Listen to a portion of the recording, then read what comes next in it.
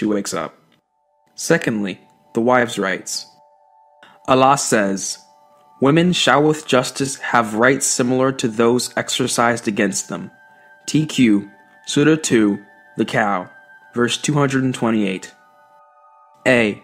Muhammad says, "Women are men's sisters, equal to them." B.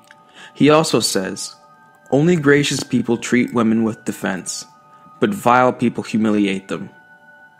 C. When Muawiyah ibn Sijadiya asked Muhammad what rights one's women must enjoy, he replied, "To give her to eat when you eat, to buy her clothing when you get new clothes, not to hit her face, nor to call her bad names, nor forsake her save when at home." Thirdly, the rights of the children.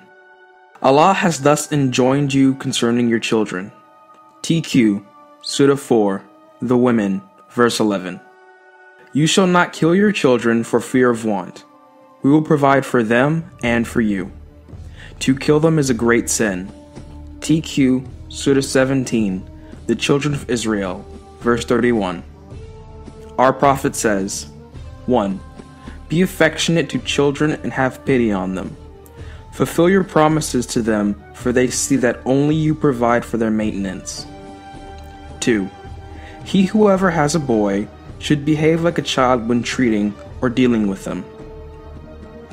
3. Look after your children and let their manners be good. 4. Fear Allah and treat your children with justice. 5. Give to children equally. If I should prefer someone of them, I would rather the females. 6. Whoever is not kind to our children or does not give honor to our elders does not belong to our community. 7. Whosoever supplies 3 girls, daughters, or 3 sisters with sustenance, it becomes incumbent upon Allah to enter him in his paradise. 8. A certain man asked Muhammad, "What rights does this son of mine have?" He answered, "Choose him a good name, teach him good manners, and establish for him a proper position in life." Fourth, rights of the parents.